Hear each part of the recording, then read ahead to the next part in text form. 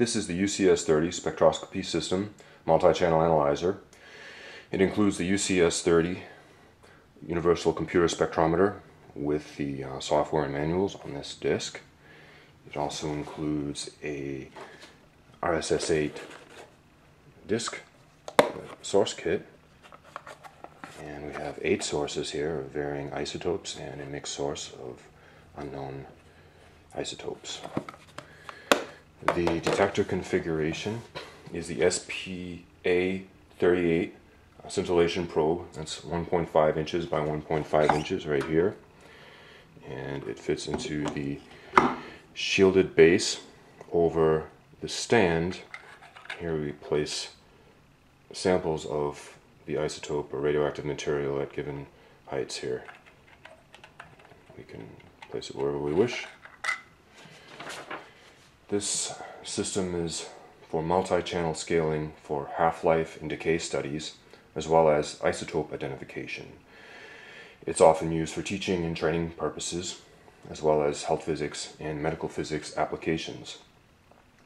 The system features computer-controlled amplifier and high voltage for PM tubes, upper and lower level discriminators, on-instrument data memory, and of course the comprehensive software package. We connect the UCS-30 unit to a PC which would be running the software.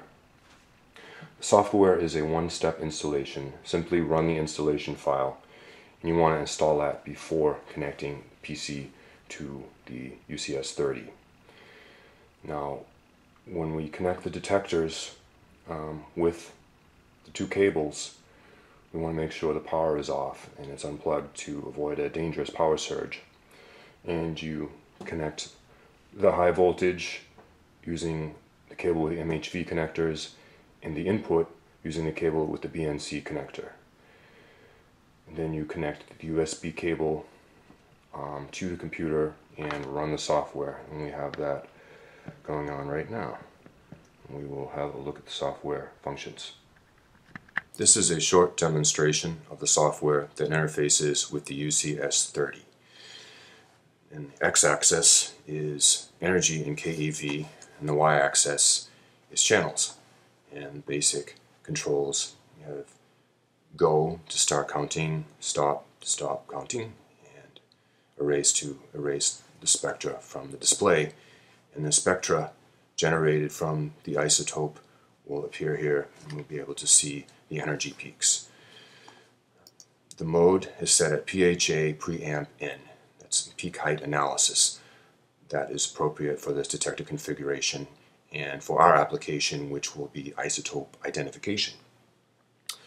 MCS is also available. That's multi-channel scaling that can be used for half-life studies, and Mossbauer modes are available as well. Our first task at hand is to calibrate, and I recommend auto calibration. That's for non-advanced users, and I have already placed a 1 microcurie cesium-137 source in the sample holder under the detector. Now we will auto calibrate.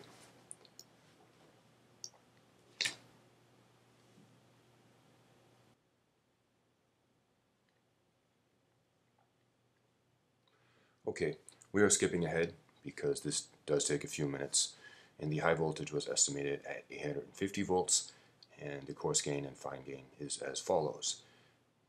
Press OK, and we will erase from the display.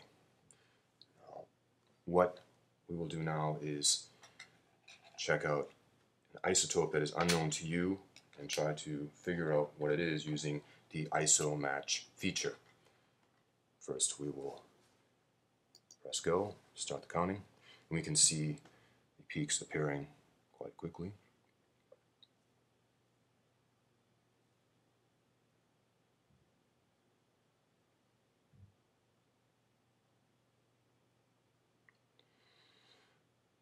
I would leave it there for about 60 seconds, but you can leave it for a shorter period of time for display purposes. Pressing stop. Now we will go into ISOMATCH, And the isotope library is already loaded, and that is, you can add to that, it's editable. Now we will press display isotopes, and we will try barium-133. That does not match the peak, so we will try sodium-22. That does match the peak. And we have a very nice display. We can also set the ROI, region of interest, for display purposes as an option, and we will manually type in these values, set, and there is the ROI. And we will try to acquire a peak report, and the gross is 40,793 counts, and the net is about 37,000 counts, and the net represents the peak, whereas the gross includes the background. We can print this out if we wish, and we can save the spectra if we wish as well. We can save that as sodium-22. And that was our quick demonstration for today. Feel free to contact us if you have any questions. Thank you.